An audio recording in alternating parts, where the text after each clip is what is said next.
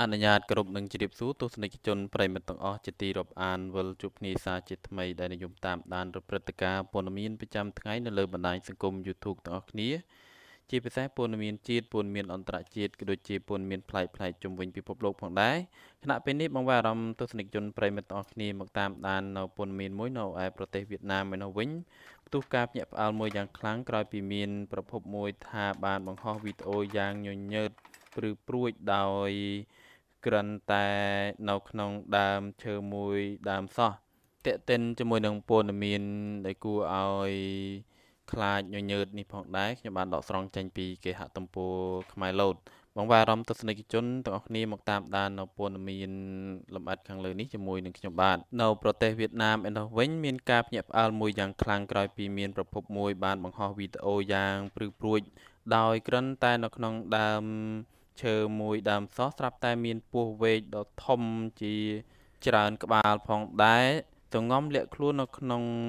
នោះដែលនៅក្បែរផ្ទះអ្នកស្រុកមួយចំនួនទៀតផងដែរនៅក្នុងវីដេអូមួយនេះបានបង្ហាញថាមានបរិសុទ្ធជនជាតិវៀតណាមប៉ុន្មានអ្នកកំពុងតែនាំគ្នាដើររកវិធីដើម្បីយកពស់វែកទាំងនោះចេញដោយធ្វើការកាប់ដើមដូងនោះផងដែរដើម្បីយកពស់ទាំងអស់នោះចេញពីដើមដូងផងដែរតែអ្វីដែលនឹកស្មានមិនដល់នោះគឺក្រោយពីកាប់ហើយស្រាប់តែនៅក្នុងដើមឈើមួយនោះមិនមែនមានត្រឹមតែពស់វែកមួយក្បាលនោះទេតែមានរហូតដល់ជិត10ក្បាលឯណោះដែលកំពុងតែលាក់ខ្លួននៅក្នុងដើមដូងនោះ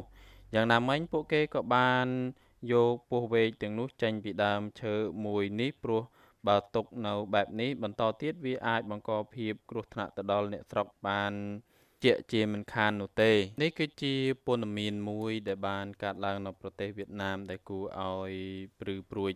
មែនទែនតាក់ទងជាមួយនឹងពស់វែកដ៏ធំជាច្រើនផងដែរសង្ងំលាក់ខ្លួននៅក្នុងដើមឈើមួយនេះសូមប្រុងប្រយ័ត្នទាំងអស់គ្នាខ្លាចមានករណីដូចក្នុងសារព័ត៌មាននេះប្រកាសជាមានគ្រោះថ្នាក់ជាយថាហេតុហើយដល់ប្រជាពលរដ្ឋដែលរស់នៅតាមទីជនបទផងដែរតេតិនជាមួយនឹងព័ត៌មានទី1នេះឈានដល់ទីបញ្ចប់ហើយបងប្អូនអារម្មណ៍ទស្សនិកជនទាំងអស់គ្នាមកតាមដាននៅបន្តទៀតនៅព័ត៌មានទី2បងប្អូនអារម្មណ៍ទស្សនិកជនប្រិយមិត្តទាំងអស់គ្នាមកតាមដាននៅព័ត៌មានទី2ជាបន្តទៀតហេតុអ្វីបានជាផ្លាស្ទិកទាក់ទាញចំណាប់អារម្មណ៍អណ្ដើកសមុទ្រខ្លាំងម្ល៉េះអ្នកវិទ្យាសាស្ត្រមានភស្តុតាងថ្មីដើម្បីពន្យល់ពីមូលហេតុដែលផ្លាស្ទិកទាក់ទាញចិត្តសត្វអណ្ដើកគឺដោយសារតែវាច្រឡំក្លិនផ្កាម្យ៉ាងផងដែរដែលជាហេតុនាំឲ្យផ្លាស្ទិកទាំងអស់នេះដោយសត្វអណ្ដើកគិតថាវាជាអាហាររបស់វាដូច្នេះហើយថង់ផ្លាស្ទិកអណ្ដែតនៅលើសមុទ្រមិនត្រឹមតែមើលទៅដូចជាអាហារ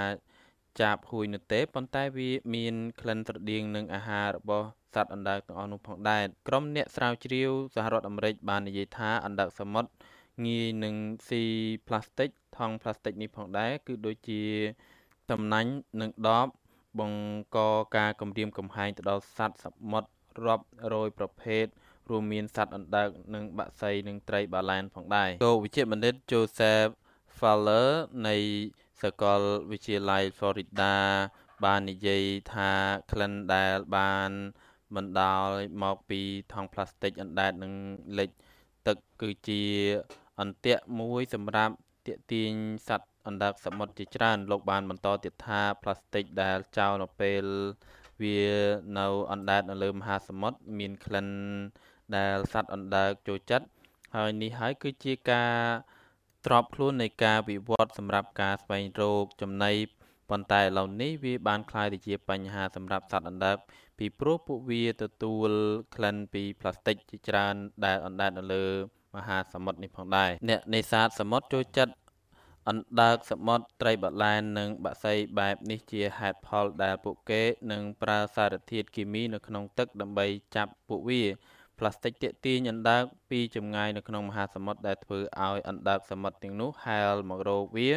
នៅពេលដែលពួកវាដកដង្ហើមវារក្សាច្រមុះពីទឹកលើពីធម្មជាតិ3ដងដើម្បីទទួលបានក្លិនផ្លាស្ទិកដែលក្រោយមកដោយសារតែផ្លាស្ទិកជាក្លិនបន្លំពួកវាក៏ត្រូវបាន ចាប់ផ្ដើមពុលតែម្ដងសម្រាប់ការស្រាវជ្រាវនេះបង្ហាញថាសត្វសមុទ្រត្រូវបានគំរាមកំហែងដោយកំទីផ្លាស្ទិកនៅក្នុងសមុទ្រដែលភាគច្រើនឆ្លងកាត់ការវាន់ជាប់នឹងការស៊ីចំណីការសិក្សានាពេលថ្មីនេះផងដែរបានរកឃើញថានាពេលអនាគត 99% នៃផ្ទៃសមុទ្រនឹងត្រូវគេដឹងថាត្រូវបានគ្របដណ្ដប់ដោយកាកសំណល់ផ្លាស្ទិកនៅឆ្នាំ2050ខាងមុខនេះតេតិនជាមួយនឹងព័ត៌មានទាំងពីរខាងលើនេះឈានដល់ទីបញ្ចប់ហើយខ្ញុំបាទសូមអរគុណទស្សនិកជនប្រិយមិត្តអរគ្នាដែលតាមដានព័ត៌មានទាំងពីរនេះតាំងពីដើមរហូតមកនៅពេលនេះខ្ញុំបាទសូមអរគុណនិងសូមជម្រាបលា